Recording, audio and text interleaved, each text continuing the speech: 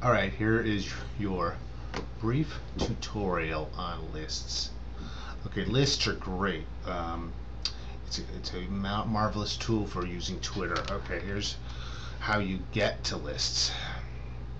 Check this out. Click up here on your icon, click lists, and in each of these lists are websites or Twitter followers who have been categorized. So there's only one in Chester County, so there's only one person, Boxcar Brewing, so probably want to add some stuff to that one. Philly cheesesteaks, there's only 7. Baltimore Foods, okay, Baltimore Brews, so there's 23 members, so you can visit each one of these. And okay, so in the Baltimore Brews, I could, check out the recent tweets from all the people that are in that, and I did redo this one. So what I get in the habit of doing is spending 10-15 minutes a day on the list, especially the ones you want to curate.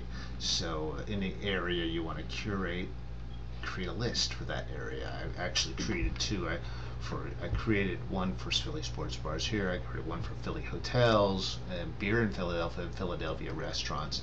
Review restaurant reviews and blogs.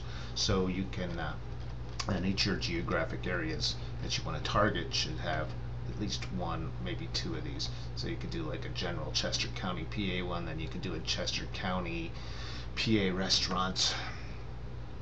But then you can, so once you find Twitter followers to put in each one of those, then all you gotta do is, you don't have to go looking for them again. You just go, oh, let's go and see what kind of beer and brew things I can share today.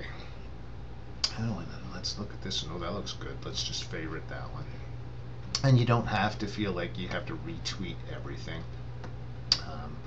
But I also don't like retweeting. So look, check this. I retweet, but I like to say something. Maybe ask a question.